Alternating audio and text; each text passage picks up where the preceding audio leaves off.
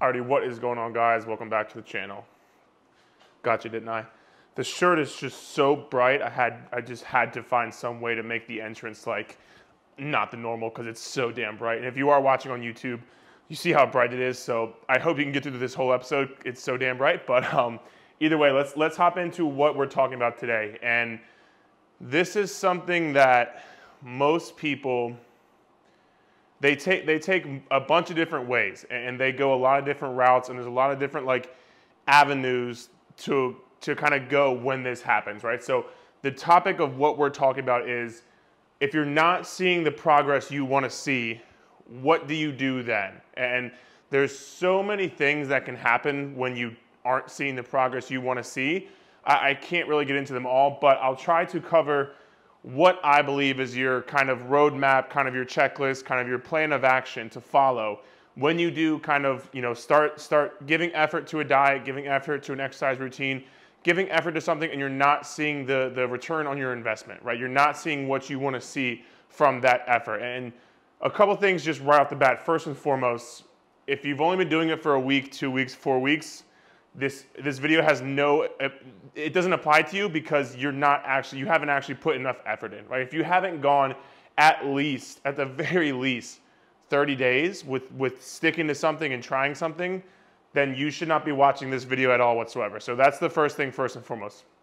The second thing is, if you have been going for 30 days and you have been trying to do these things, but you're just finding it's very unsustainable, like you're restricting calories too much, you're trying to go way too intense in your workouts, the very first thing is just scale back what you're doing. Make the things more sustainable, make them more attainable. You're able to hit them easier.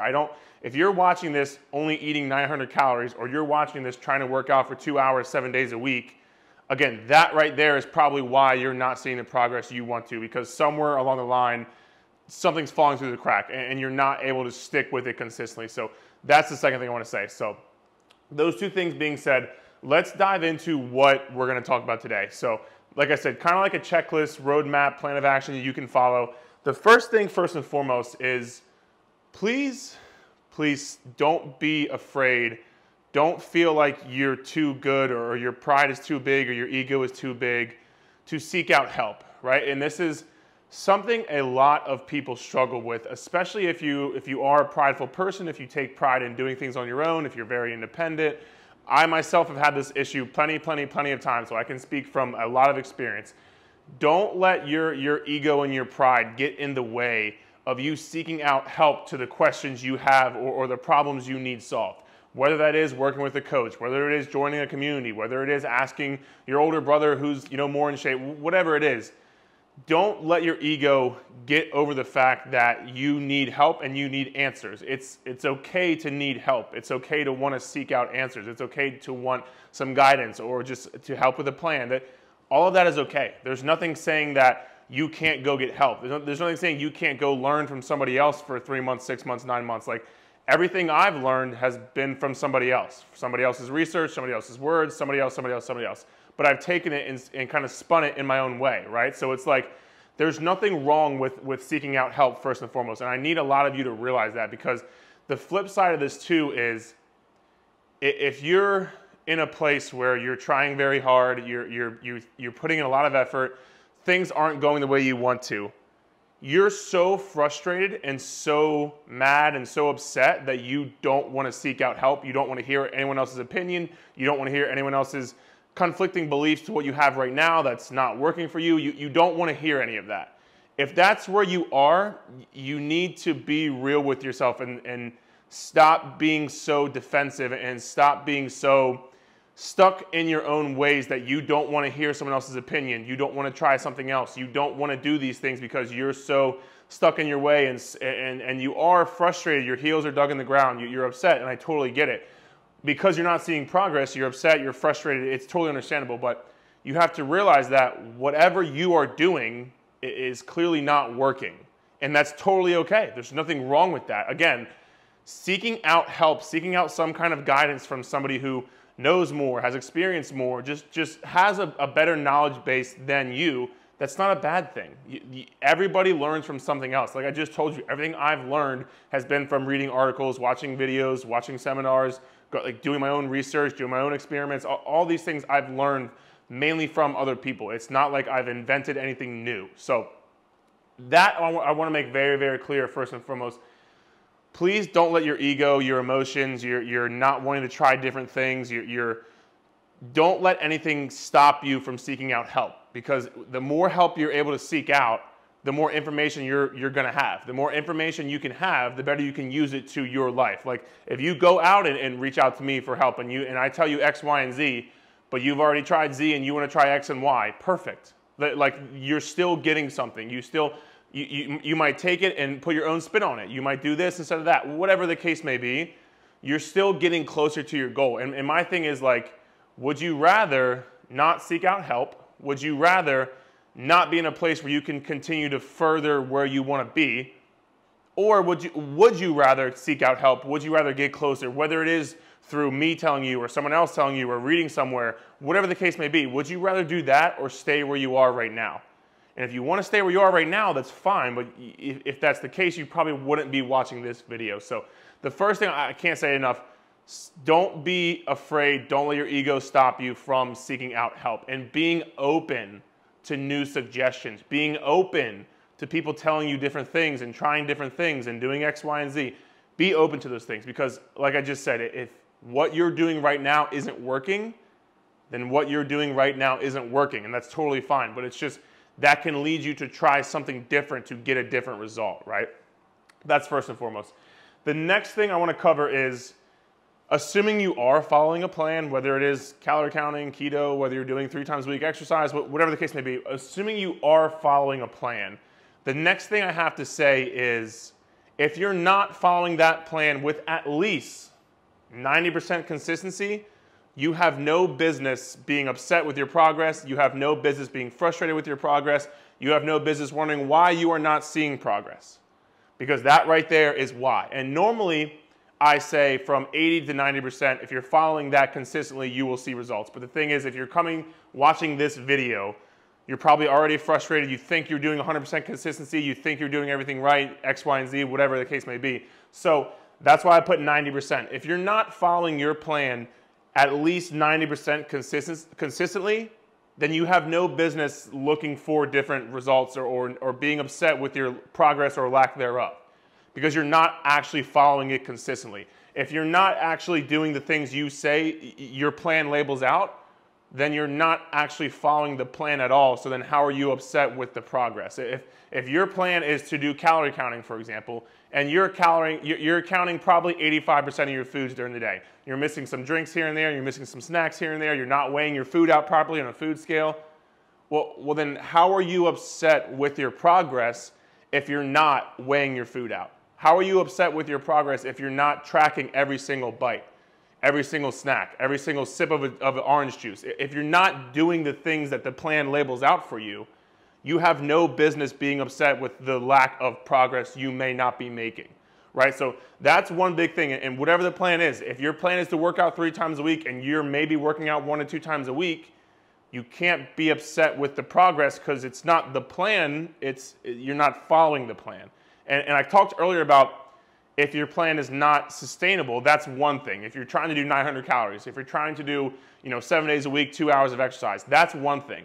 But if you have a plan that is sustainable, you're just not following it, you can't be upset with the lack of progress, because it's not the plan, it's the lack that you're sticking to the plan consistency, right? So you're not actually doing the plan. So how can you expect to see results if you're not following that plan? And I have to hammer this home, because I see a lot of people who, week after week, month after month, they think they're doing everything they possibly can. You think you're sticking to 1,200 calories. You think you're eating this much protein. You think you're exercising the hardest you can.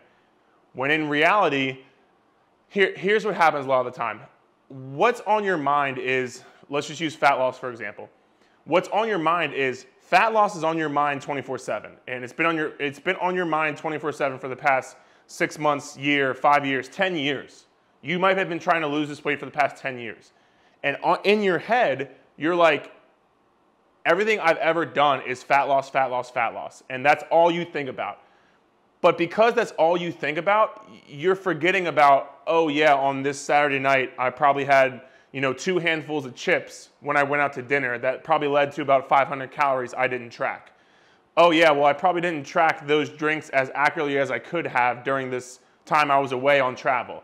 Oh, I didn't weigh my food when I said I was going to, and I just kind of guesstimated.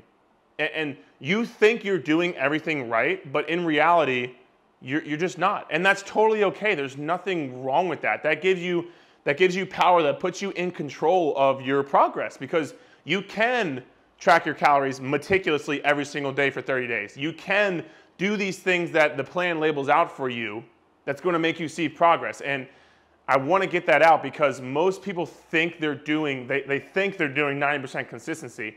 But in reality, when they really break it down, when they really think about it, they really be honest with themselves. And that takes guts, that takes heart, that takes a lot of effort, being brutally honest with yourself. Like not being defensive, not being so shut down that you're not open to say, okay, I could be doing some things differently. And if you can get to that point where you say, yes, I'm doing these things very well, but I could be doing these three things better, I just know that if you get to that point and you do those 2 or 3 things better, those 2 or 3 things are what's holding you back, what's not letting you see progress, what's not letting you be consistent to your plan, even though you think you are. Your brain is centered around fat loss and you think you're doing everything you possibly can, but in reality, some things are falling through the crack, right? So that's what I want to say on that, and it's very, very, very important. I can't emphasize that enough. So that would be the second thing. Notice these first 2 things have nothing to do with changing plans. They have nothing to do with making adjustments, nothing to do with any of that. It's just, are you actually on the right plan, on the right path? Are you following the right plan? Are you being consistent? Those things come before any adjustments. And people think that coaches make a ton of adjustments. Honestly, I don't make that many adjustments because if I can just get you to somehow follow that plan correctly, you're going to see results. It's just all about how can you do mainly this right here. How can you do that over and over and over again, and that will make you see results. So notice that. First 2 most important things don't have anything to do with making adjustments. The third thing, we will go into talking about making adjustments to your plan. If you are following your plan, if you are at least 90% consistent, if you've sought out help, if you've done all these things, and again, be honest with yourself. But if you have, we can talk about what changes need to be made. So for fat loss, for example, if we're talking about nutrition, you can go to, so it says big to small. You can go calories first. If you're eating 1,700 calories, you can drop to 1,500 calories. That could be one adjustment right there. If you're going big to small, stay on the same path. So we went calories, you could drop calories. You could increase protein. If you're doing, 100 grams of protein a day, you could increase to 125 or 130 grams a day. If you weigh 130 and you're doing 100 grams, you could be doing 130 grams of protein. So you could be eating your body weight in protein, just for an example, right? So big to small, calories, protein, and then come the carbs and fats. Like notice how the calories were first, the protein was second, and then carbs and fats come after that. Because it truly shouldn't matter how many carbs and fats you're eating if the first 2 are in check. So if calories and protein are in check, fats and carbs can kind of fall where they want. Now, I will say this, like, especially if you're a woman, you want to make sure those fats are at a good optimal range, like at least 0.3 to 0.5 grams per body weight, right? So you want to have that in check, but as long as that's in check, which most people tend to be, it really doesn't matter that much. And then like after the carbs and fats, so you have calories, protein, carbs, fats, then you can go to like meal timing, like what time of the day are you having your meals? Then you can go to like, okay, what are actually in my meals when I eat them? Am I getting full? Am I getting nutrients? Am I going down to these things? And like the list can go on and on, but go from big to small. Go from calories, protein, carbs, fats, meal timing, what is in the meals, meal composition, like go through all those things, but start up high and go down low. And again, like if you need to seek out to somebody to help you with this, seek out to somebody to help this or read or do things. And I love this, like, well, I don't have money for a coach. I don't have this. That's great. You can still go on Google and read. Like, everything that you need to know is on Google. Like, so don't use that excuse for yourself that you don't have money or you don't have time, or you don't have this and you have that. If you want to get it done, it will get done. It's just a matter of if you actually want to get it done. So that's as far as nutrition, big to small. And if you want to go exercising, you can go to how many days a week are you working out? If you're only working out 1 to 2, you could try to work out 3 to 4. Okay, what are you doing in those sessions? Are they all cardio or are they strength training? Okay, add some strength training into those sessions. Add 3 days of strength training into those sessions. You should be doing at the very least 2 days of strength training, if not more, like 3 to 4. That's kind of the sweet spot. So like you can go to how many days a week are you working out, and you can go to what are your sessions being composed of. Now, once you know what, okay, I'm strength training, let's talk about volume. And volume is just like how many sets and reps you do, right? How many sets, reps of a certain weight you do. So if you want to build bigger glutes, you can do more volume for your glute area. If you want to build bigger arms, you can have more volume to the arm area, whatever the case may be. But you go through, again, the list of big to small, big to small. And then you get down to like, after you go through all those 3 things, then you get down to like, okay, what are my exercises? What am I doing in the exercises? Am I changing my exercises? Like those things start to come into play. What's my rest time? How many reps? Like those kind of things come into play. One quick thing on that, it's totally not related to this, but you don't need a ton of variability in your workouts, for the love of God. Like I know classes are a big thing right now, but like I swear to you, if you just pick 8 movements and just perfect them month after month after month, and you try to get stronger, you try to perfect your form, you try to learn the form, you try to just continuously progress those movements, you're gonna see so much better results than if you were just in a class fucking doing, you know, Zumba. And there's nothing wrong with Zumba, that's amazing. Like that's a great way to get working out, and it's a great way to have cardio, and totally all for you. But like, if you're talking about strength training in particular, you need to just like find movement patterns, squat, deadlift, row, overhead press. You don't need a ton of variability. You don't need so many things going in there at once, and just stick to what kind of you know, and keep moving with those movements. Keep progressing. I swear you'll have better results with that. So that's one just kind of off topic thing. But the last thing I want to talk about is, and this is very, very important. It's just, and it's obviously kind of like corny, but just don't give up. And I say this because I've gone through this already, and I'm sure a lot of people have, but like my hip, I've had some serious issues with my hip and my low back area. And it's been going on for, almost 10 years now, 23. 10 years now, yeah, it's been going on for 10 years. And in the beginning, I was just like, I didn't seek out help. I was like, it'll be fine, fuck it. Kept getting worse. I was like, all right, well, I'm still not seeking out help because, you know, I should know. I'll research, I'll read up, I'll do this, I'll do X, Y, and Z. So I never sought out help, just kept getting worse. If I just kept living with it, it is what it is. And the longer it got, the more I was like, okay, I have to do something about this. I went to the extreme of having a surgery. Like they cut open my body, shaved my femur down, and like I went to an extreme of doing that. And even with that, it didn't fix the problem. It didn't fix the issue that was really at hand. And now, after 10 years of reading, researching, doing mobility, doing stretches, doing strengthening, doing whatever it is, I've reached out to somebody recently. Her name is Jenna Syracuse. If you're in the Northern Virginia area, she's amazing. But I reached out to her. We got working. Like I got some help there, and just continuously trying to reach out to more people, read more things, research more things, and just trying to learn more the entire time. During this process, trust me, and I've thought about this, like there was a lot of times where I could have said, fuck this, I'm not working out legs anymore. I'm not working out at all anymore. The pain is too much. My back hurts too bad. My hip hurts too bad. It's inflamed. Like there's days I can't bend over to brush my teeth because like I have to hold the sink because my back hurts so bad. Like a lot of these times I could have been like, well, screw this. I won't deadlift anymore. I won't squat anymore. I won't do these things anymore. But every time I did, I was like, well, am I going to be proud of that when I'm 90 years old? If I get to 90 years old in a wheelchair, am I going to be proud of the fact that I just gave up and said, well, this is really hard. This is really frustrating. This is really difficult. Well, you know what? I'm done with this. I'm not going to do this anymore. I'll just find a different way. Or am I going to say, okay, you know what? I was proud that I kept trying. I kept trying to learn. I kept trying to do all the things I possibly could to get through it and get to my goal. And on top of that, what came was I learned a lot about mobility. I learned a lot about strength. I learned a lot about the hip, the low back area, and all that information I can now use to help my clients. So just knowing that, and that's my little story, but just knowing all those things that came from that hardship, that hard time, I'm a firm believer that adversity is the foundation of success, right? And if you have some kind of adversity, you're not losing weight, you're not getting stronger, whatever the case may be, it will make you into a better person. It will make you to have more success because you have to go through these things. You have to go through the nights of the mornings of not being able to brush my teeth because my back hurts so bad, not being able to get out of bed, barely being able to do my job. You have to go through all these things to get to where you want to be. And my thing is just don't let it stop you. Like, I know it can be frustrating. I know it's hard. I understand it's emotional and it's like, it's difficult, but losing fat is difficult. You know, getting stronger is difficult.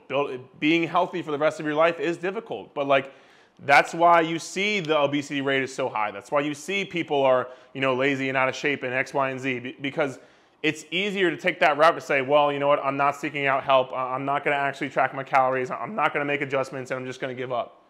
That's a lot easier most of the time than saying like, okay, I'm going to buckle down. I'm going to find out what's going on. I'm going to be open-minded. I'm going to try new things. I'm going to take this challenge on, as opposed to saying I'm just going to give up. So that would be kind of my roadmap, my checklist for you guys who aren't maybe seeing the progress you want to see, but you do want to see the progress, and you're open to trying new things. You're open to seeking out help. You're open to being critical of yourself and being honest with yourself, and not digging your heels in the ground and saying, I'm doing everything I possibly can.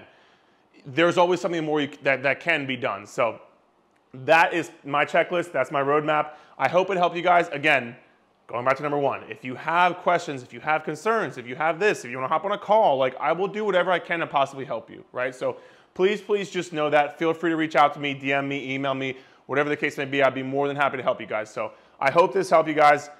Take it into action, and I guarantee you'll start seeing results. We'll talk soon.